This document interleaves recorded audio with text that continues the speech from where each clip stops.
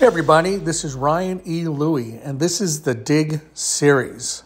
This is episode number 8. I'm really excited about this one. Today we are going to talk about my experiences in the United States Air Force Band. That's the Heartland of America Band. Hey, but first, a shout out. The shout out goes to the concert band percussionist of the Wadsworth High School concert band. You folks, you deserve a good shout out. You folks are nice kids, great percussionists. And I get to see these folks every Wednesday and every Friday when I'm out there. So kudos to you folks.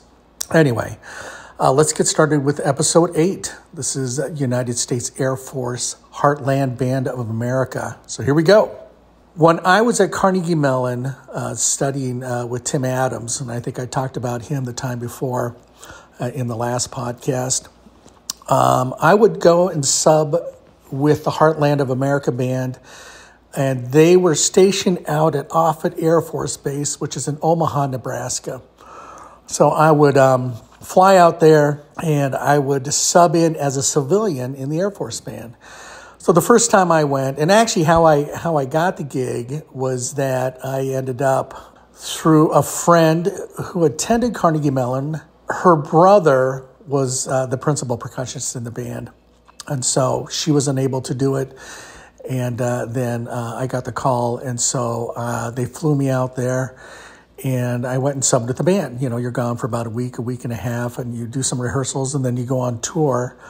And it was a real fun time. And I tell you, the musicians were great, and it was a real fun time. And so then after I got done with the gig, I flew back home to Pittsburgh.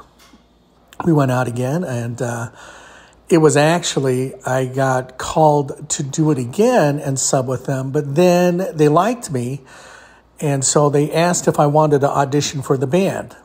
I said, well, let me think about it. And they said, well, you're going out there in 4 days to come sub with us again. We'll fly you out there, and you can audition then. We could go from there. And I said, well, okay, what is required on an audition for an Air Force band? And this one there. And they said, well, we already know that you can play, and we like your playing. But just to go through like a formal audition, we would need you to have you play a mallet piece, a snare drum piece, a timpani piece, and also hear you play drum set.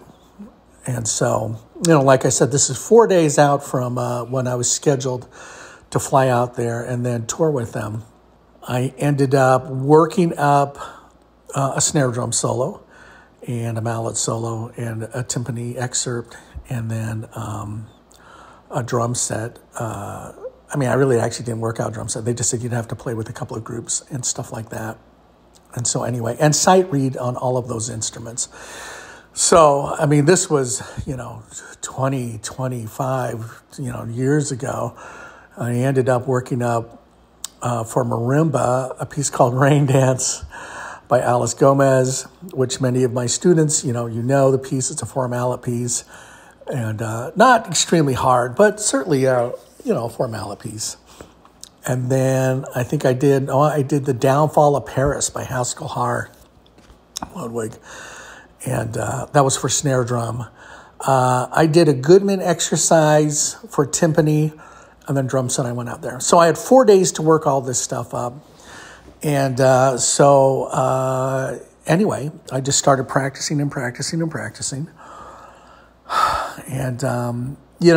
I ended up playing for my professor, Tim Adams, before I left. And, he was real interesting. Like he would, whenever he'd listen to me play or listen to anybody play and anything like that for an audition, he would sit there with no music, no scores, no nothing. He would just sit there and listen. And then his comments were just like right dead on. And they were just so perfect. And his ears were so gigantic. And he mentioned to me, though, a couple of things on The Downfall of Paris on the snare drum piece.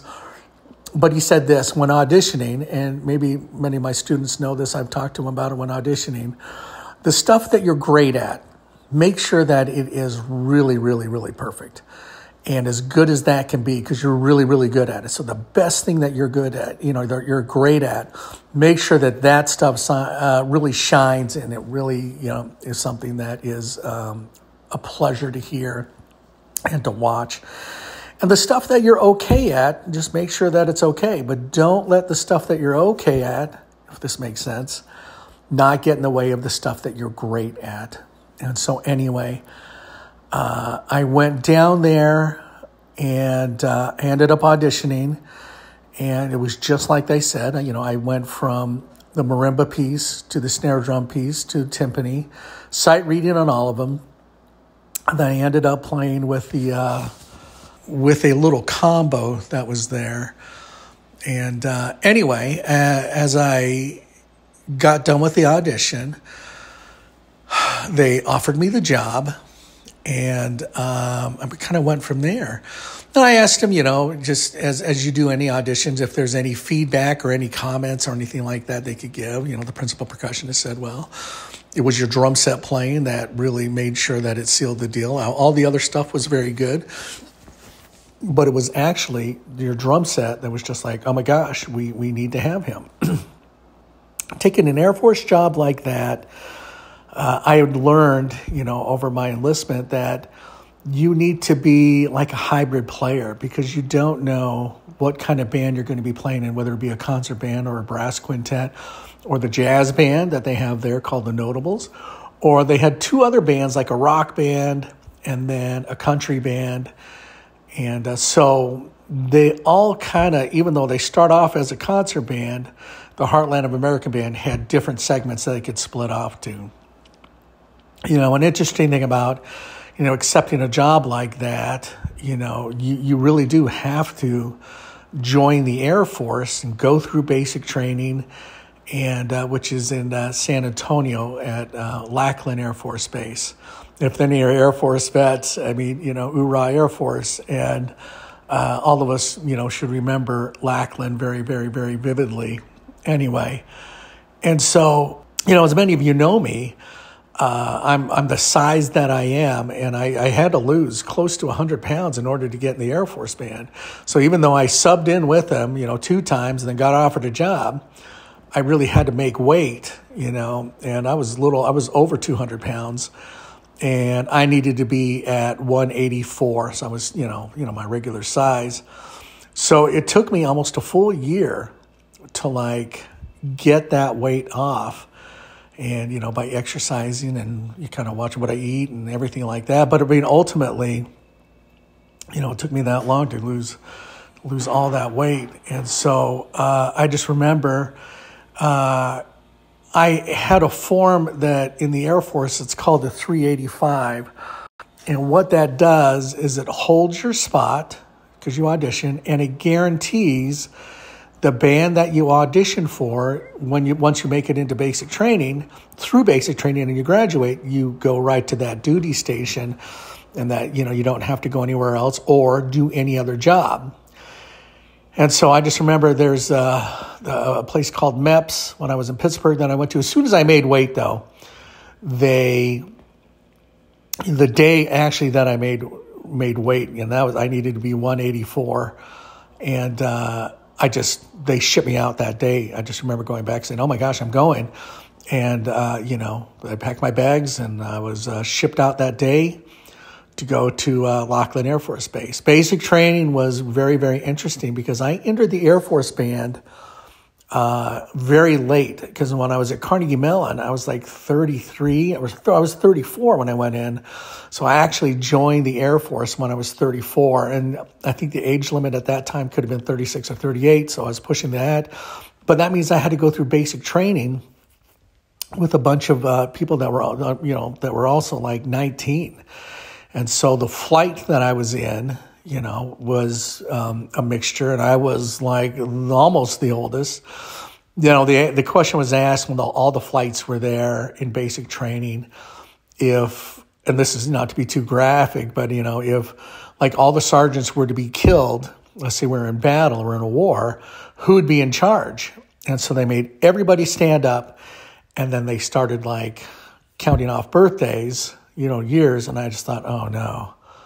Yeah, I'm pretty sure I'm the oldest one there. And so as each birthday came, everybody was sitting down. There was just a few. I was actually not the oldest. There was one woman that was actually like 2 months older than me. And the reason that was a little bit, funny and stressful at the same time is, at least during basic training, the last thing you wanted to do was to be able to poke out. And even though I would, go get chow at the dining facility, you'd have to walk by the bunch of the training, the TIs, drill sergeants.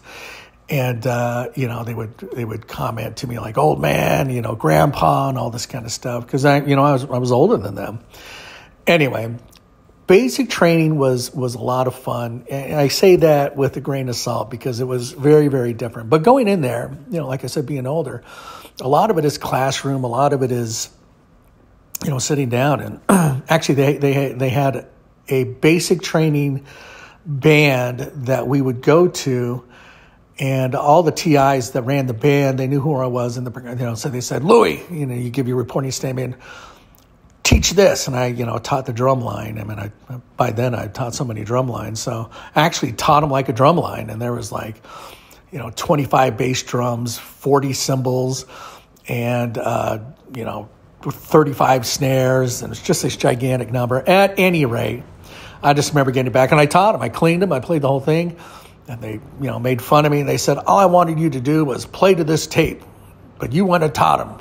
You're a dingling, Anyway, so I get through basic training. And I graduate. And, I got to tell one more story. They all knew I could play. So, the TI, was in charge of my group, would scream at me, go, Louis, get over here. So you run over there with my snare drum. Because we would play for the graduation ceremonies of all, when they would graduate while you're in the band there. Like the training band while you're in basic training. And I just remember that I was with my snare drum. They go, play something. And I had to play a bunch of Blackstein, this guy, this guy, pop, close my sticks.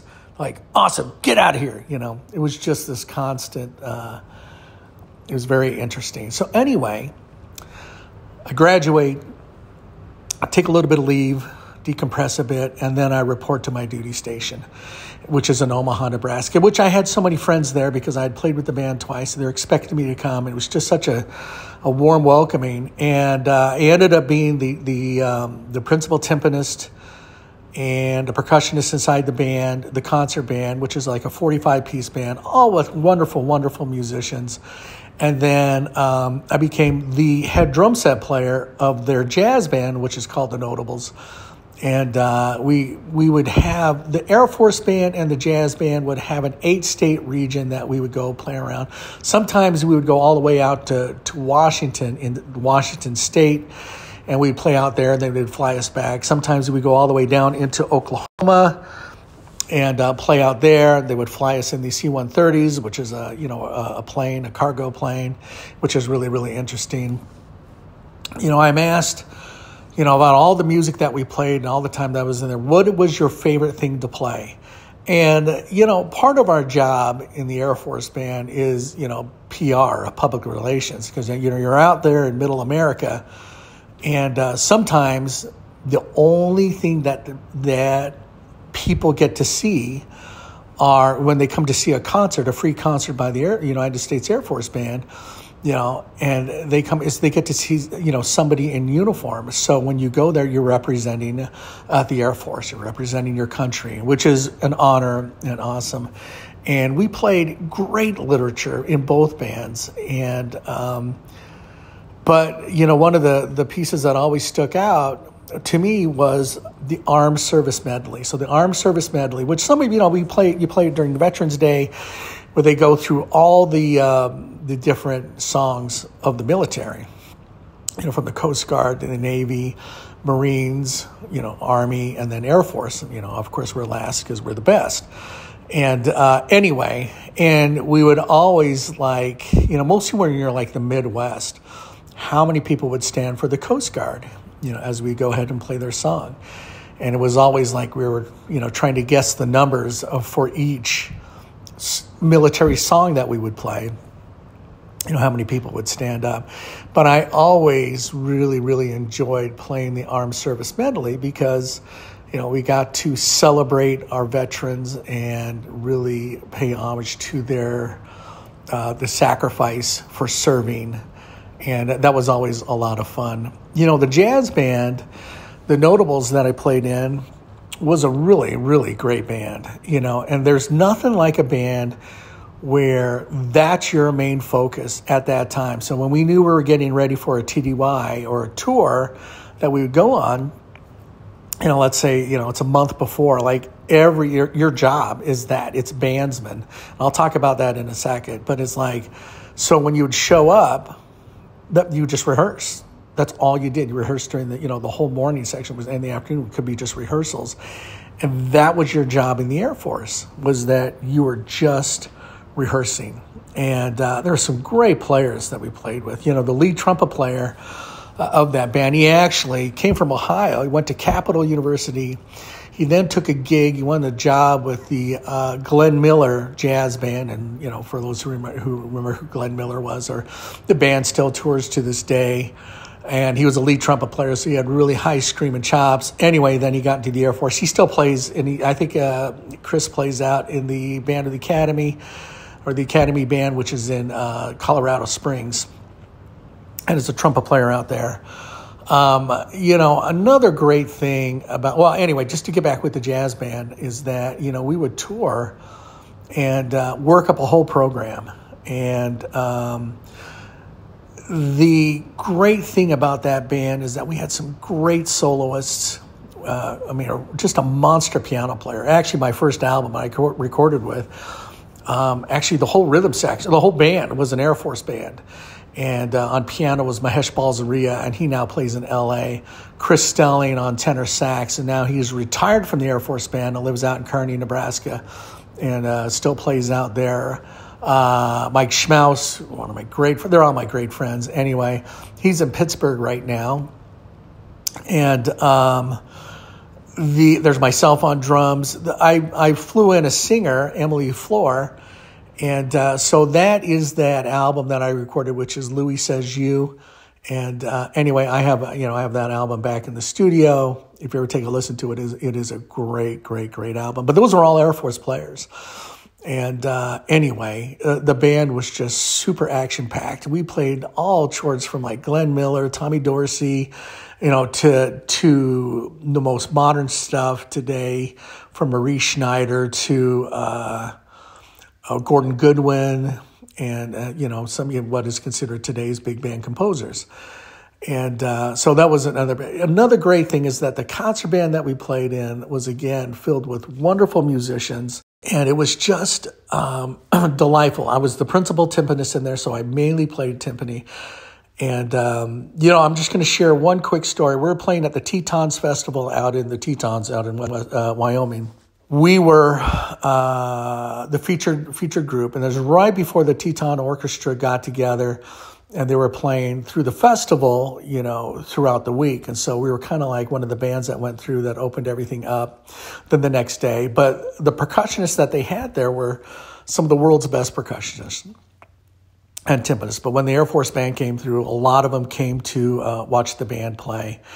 And I just remember Richard Brown. He was the percussion professor at Rice University, and he was principal of the Houston Ballet, principal percussion. I remember he came up and he said hi to me, before and during intermission.